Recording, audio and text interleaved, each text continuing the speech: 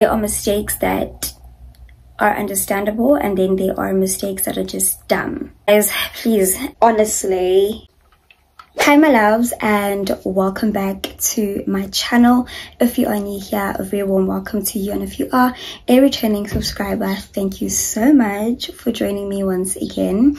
Now today's video, as you can see by the title down below, we are talking all things life after high school, from my gap year experience, from my first year experience, and other life tips that I'm just basically giving you guys in terms of navigating your way through life after high school. This is to people who are already entering into their first year this year. This is to people who are still in high school, or whatever place you are at in life. In fact, this video is for you, and I do hope that you utilize it to your advantage and that you enjoy it.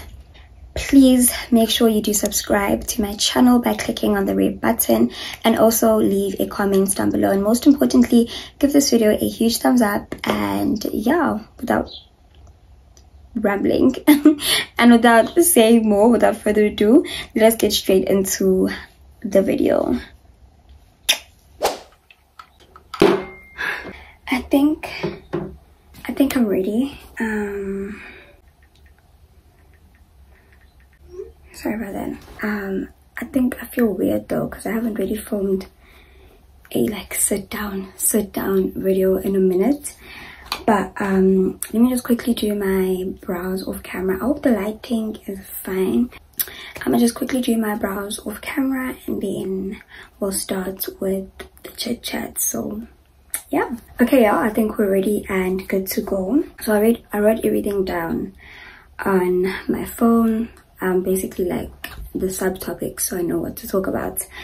Yeah, so I already prepped my skin with this sunscreen that I use, Vele. So I just prepped my skin with that because I don't really have like proper primer. And also, this is not a makeup tutorial, I'm just talking to you guys while I do my makeup. So I mean, it is what it is. It is what it is. So I'm kind of in a rush because I am actually getting ready to go and watch my little sister's match. I have to take her to the match and watch her play her basketball match. So yeah, to start off, I'm going to talk about obviously you guys know this video is about life after high school.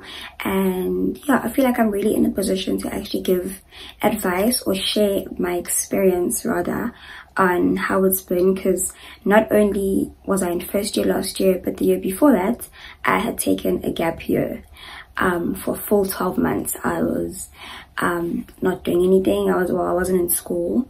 So yeah, let's first talk about that. So obviously I matriculated in 2020. I was part of the class of 2020, which was unfortunate for me because we were part of the gang, the COVID gang, gang, and everyone else after that. But I feel like COVID hit us more. Us were in matric at that time when it started. It hit us more because obviously it was a new thing, and for the first like 4 to 6 months of the year we weren't at school. So imagine now having to write finals all of a sudden, and trials, and you know, and you haven't really even been getting proper education. So it was a bit difficult, but we made it through with the bachelor's pass. I did really well, like I passed really well. I didn't really get the marks that I wanted to get, but I passed with the bachelor's pass, so that was amazing for me. Going into the year 2021 for me, I had already known that I was going to take a gap year, because actually taking a gap year was something that I had decided while I was still in grade 10. So I always knew that once I finish matric, as soon as I finish high school, I want to take a gap year, simply because there were certain things that I wanted to implement in my life, like starting a business, blah blah blah, which obviously did not happen, especially because of how COVID hit us, like financially. Like I feel like COVID really hit everyone financially. So by the time that time came, I was just like, okay, is it still even wise to start a business at this time, at a time like this where everyone is struggling financially, where am I going to get funding, and you know, all of that stuff. Like, everyone was just really basically trying to survive in 2021 after COVID hit us. So I was just like, okay, you know what, I'm gonna just take a gap year and figure out what I'm going to do. And for me, I'm just so glad that I actually had a supportive family structure who actually supported my decision to take in a gap year, and they also supported me within the gap year. Yes, there were a few difficulties here and there, like family related difficulties, but during my gap year, I wasn't just sitting. And you know, that's one important thing. If you do decide that okay, I'm in matric now, or whatever grade you're in, and you decide that you want to take a gap year, it's okay. Trust me, it is okay to take that gap year, but you must just have a plan. And for me, I feel like I had a plan, even though my plan wasn't really solidified. It wasn't really a solid plan, but I definitely had a plan as to what I wanted to do within that gap year, what I wanted to achieve within that gap year. Yes, I didn't achieve all those things, but at least within the gap year, I was working towards something. I don't know if you guys get me. So yeah, I was working towards something which made life much more easier. And also during my gap year, I was taking like a few courses, like online courses about marketing, digital marketing, because obviously I wanted to take my content creation more seriously, and so I used that time to actually learn about digital marketing and how I could market myself as a brand. You know, so I took those courses. I have like books full of like information from those courses, like my notes and whatever. So I wasn't just sitting around. And also I had a YouTube channel, remember, so I was also using my time to film, to create content. Yes, it was hard. I'm not going to say, Guti, every single day I was doing something, every single day I was productive, because no, that was not the case. I had my high highs and I had my extremely low lows. So yeah, I think at some point I actually fell into a bit of depression, because I was just like, damn. And also when people would ask me, especially elderly people, if they would ask me, oh, you matriculated last year, what are you doing this year? And I tell them, no, I'm in a gap year. They'd be like, wait, gap year now, you're not going to go back to school. And in my head, I was just like, I know I'm going to go back to school, because I know what my plan is. I don't just take a gap year out of impulse. I had planned this for 3 years prior to the actual thing happening, you know. But that sort of demotivated me a little, because I was just like, firstly, why are you in my business?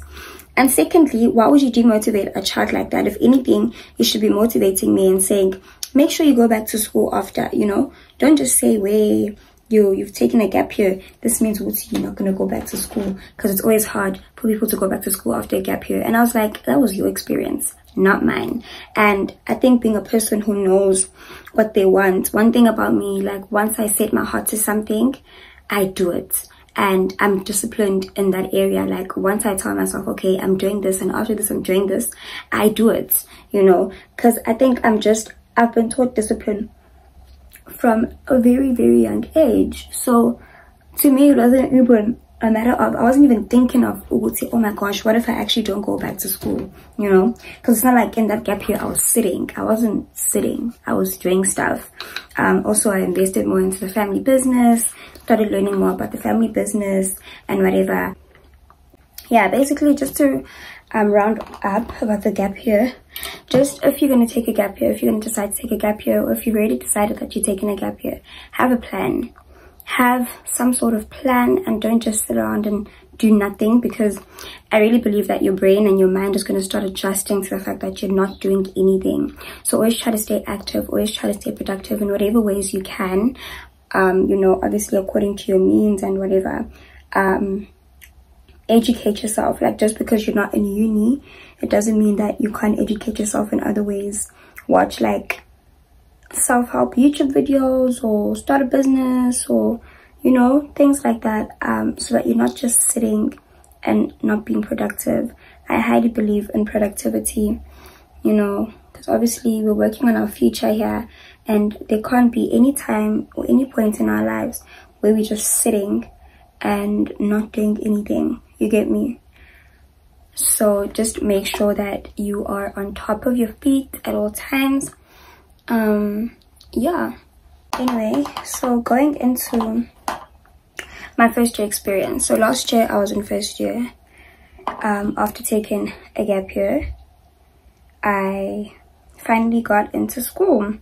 Well, I applied. I decided, okay, I think I've had enough of this gap year. In fact, at some point I was just like, damn, I'm so tired of this gap year. I actually want to go to school. Like, at some point I was just like, why did I even take this gap year? But I mean, everything works out for my good, so I had to take that gap year. When I look at it now, there were certain reasons why I would say that I had to take that gap year. Reasons that I'm not going to share, like it's personal stuff. But it did me good. Taking that gap year did me good. It helped me just get a more rounded perspective on things in general. So yeah, the last thing I want is to not be making any sense to you guys. So anyway, my first year experience, as you guys know, or some of y'all may know, if you're new to my channel, you don't know that I go to a film school here in Durban. Initially, I had applied to go to Cape Town, so I'm supposed to be in Cape Town, guys. I'm supposed to live my best life in Cape Town, but I decided otherwise. I decided, you know what, let me think proactively, you know, let me actually think logically as well, and what will make sense for my situation right now. So I got accepted at Cape Town, and then I realized that, you know what, I don't think that going to Cape Town is the right choice for me right now. Yes, everyone else I would see was okay. Everyone else was actually going away, like all the people that were in my space at that time. But I didn't allow myself to like be consumed by that pressure of what's okay. Everyone is going away from home now, you know. It's not like, hey, Kaya, I can't do it. I don't even remember what I was saying because of the distractions I'm getting. Like, it's crazy. Anyway, guys, so for me, going to a different province wasn't really like a must, you know, at that time, at that moment. So I told myself, okay, you know what, I can always go to Cape Town, wherever I want to go, actually. Even if it's overseas, I can always go like after I finish my degree. So let me finish my degree here in Durban, and then thereafter I will decide, because I also do want to do my honors. So thereafter I would decide, okay, now is the right time for me to go, you know. So I decided to get a transfer. So I got a transfer from Cape Town, and they transferred me to Durban. And so yeah, I go to AFDA Durban campus. And my first year experience, guys, I don't know what to say, honestly. So our Durban campus is like really small. Our Durban campus is small. Like, it's not as big as Joburg, it's not as big as Cape Town. So it's a really small campus. Literally everyone will know everyone. Like, even if you don't want to know everyone, you will end up knowing everyone, like by seeing them, not that you know their names. No, like I can be such an antisocial person, and I feel like to some people it comes across as, oh my gosh, this girl, like who does she think she is, or whatever, you know. And it's really not like that. Like, I'm socially awkward. Like, I'm actually such a socially awkward person, and this year I actually want to try get out of that bubble. Not at school, it's called in I got, you know, this thing of just being with people who are your age, and they're just weird. Like, honestly, people at my school are just weird, and I just don't get it. I get along very well with the now third years, because I knew them from before. Like, I knew them from, some of them I knew them from primary school, some of them I knew them from before, like high school and whatnot. So yeah, the only person I hang out with every day at school, you guys already know, is my friend Pilile. She's the one person I hang out with. So anyway, we're not talking about groupies here. We're actually going to talk about my first year experience. So my first year experience was really great, in terms of like academically. I had a very great academic year. I shocked myself. In fact, I didn't think that I could be someone who could produce, well, I knew that I could be someone who would, that I am someone who has a great potential in terms of like excelling academically, like academic excellence. I knew that, you know, I had that in me, because in primary school I was always that kid who would be getting awards every single year, you know. then that changed in high school. I think that changed basically because of the situation I was in high school. Guys, I've been through a lot in my life. I've been through a lot. But the situation I was in, the environment I was in, the point in my life I was in high school. I'm not making excuses, but I had a really hard time in high school. So yeah, I was excelling in some of my subjects, for example, drama, business studies, English, but you know, it wasn't like an all-rounded thing, you know, which is okay. I mean, it's okay. So anyway, in first year, I was always part of the top students.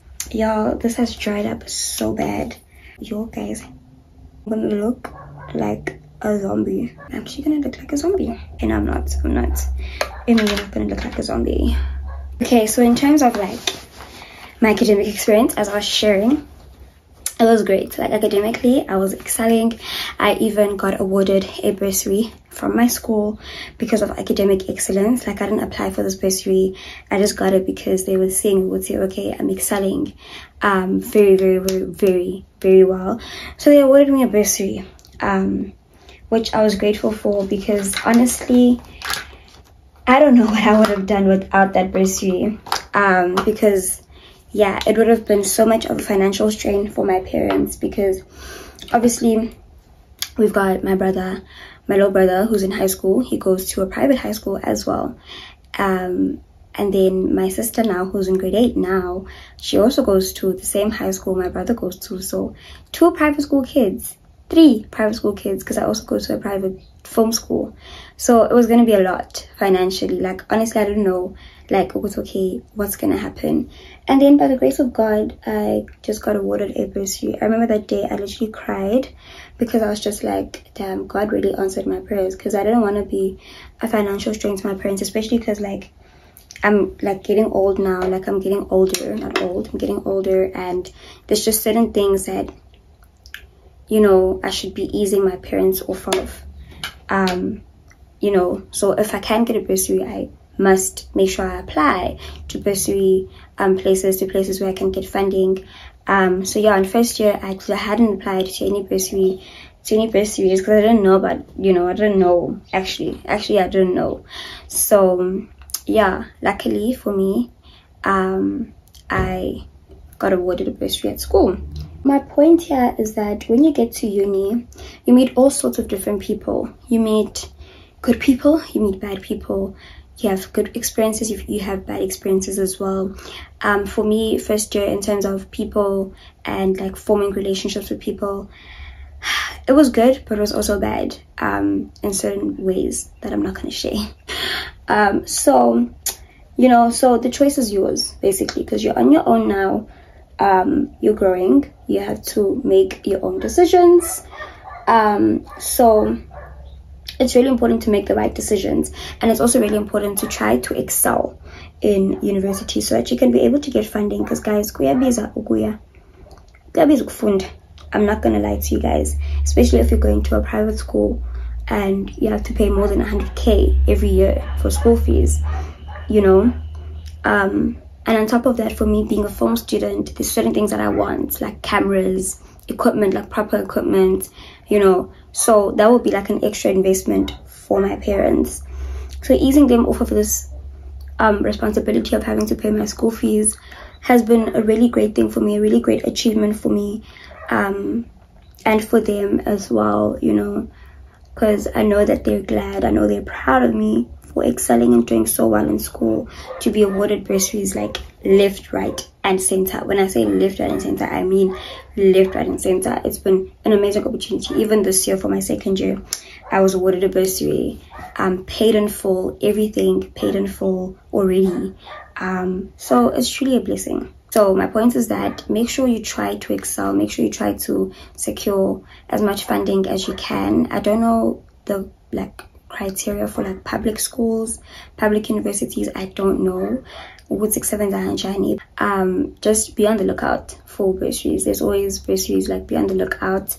I'll try link like a bursary link, a link that has like all the different types of bursaries that you could apply for. I'll link it in my description box if I find it.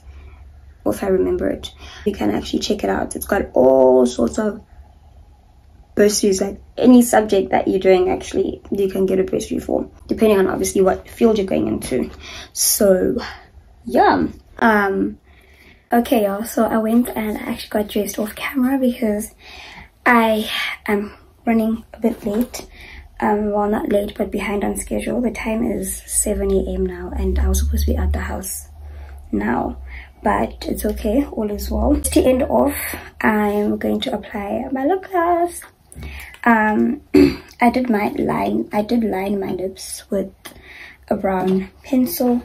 So yeah, basically just to end off the video, guys, life after high school will either make or break you. The decisions you make and take have to be decisions that are wise and have to be decisions that have been thought through. Yes, I know this whole buzz of life after high school is like all about clubbing, partying. Personally,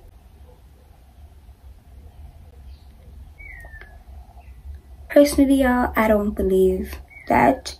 Yes, it's good and well to let yourself go out once in a while, but don't let it become a lifestyle. Why do I say this? Because a lifestyle that is like that, every week you're clubbing, every week you're partying, grooving, what is that doing for your soul? Like, the amount of contamination you bring upon yourself is like insane. And also ufundani, like, when do you actually sit down and think about your life and think about what you want to do and how you're going to do it, what you're going to venture into and how you're going to do it, and study for exams, like, you know, all of that stuff.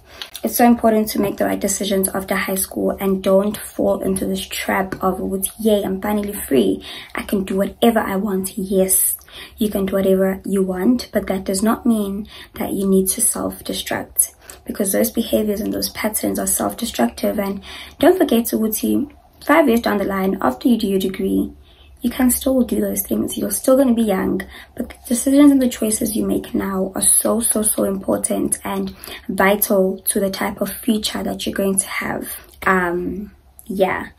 Yeah, don't do it hastily. Like, don't think that now life is all about that now and falling into this trap of just self-destruction. Guys, please, as your sister, whether I'm little to you, whether I'm older than you, please make the right choices. Try by all means to make the right decisions. Yes, it's good to make mistakes, but there are mistakes that are understandable, and then there are mistakes that are just dumb. So make your choice. Do you want to live this way or do you want to live that way? And also understand what living your life means to you. That is a very important thing. Like, personally for me, let me give you an example. For me, living my life it's not about clubbing, it's not about partying, it's not about, you know, I also live by this you only live once thing, but in the sense of, I want to start that business. Let me do it. Let me take that risk into starting that business. Let me take this risk into investing in my YouTube channel. Let me, you know, read books. Let me, like, do something I've never done before. Like, go to a park alone or whatever and just spend time with myself, or, you know, yes, once in a while I like to go out, but I don't make that who I am. I don't make it my lifestyle, because it's a very bad and a very self-destructive lifestyle in my opinion. So if you do it, don't do it hastily, do it sparingly, and think about your future at all times. Whatever decision, make sure that you are getting the right advice and that it's from the right people. And yeah, guys, my DMs are always open, and if there's anything that I didn't cover in this video because of time, obviously, be sure to just drop me a question, or like, you can send me questions. I can always do like a part 2 of this if there's anything that you want to know, like more of my experiences or whatever, and anything in this field, like life after high school. You can drop me a DM or comment down below, like ask me a question in the comment section or whatever it is. I will surely answer you, or if I decide, I'll probably just do like a part 2 chit chat. I don't know, I'll see. But yeah guys, I hope you enjoyed this video, and I hope that it was helpful to you, and I hope that you understood everything that I was trying to say. Most importantly, if you did, please make sure you give it a huge thumbs up and leave a comment down below, and make sure you subscribe to my channel if you aren't already a subscriber. And yeah, I love you guys so much, and I will see you very soon in my next video. Bye guys.